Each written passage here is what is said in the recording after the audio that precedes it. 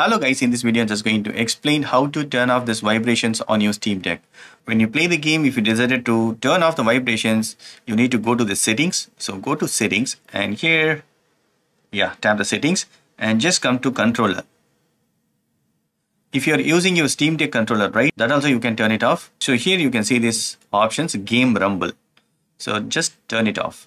Also you want to turn off the Steam haptics, that also you can turn it off. Simple. So game rumble under controller, turn off the game rumble. Even right, if you connected your controller, example, I have Edge controller. So press this PS button, you'll sense Edge is connected. Any other controller, okay?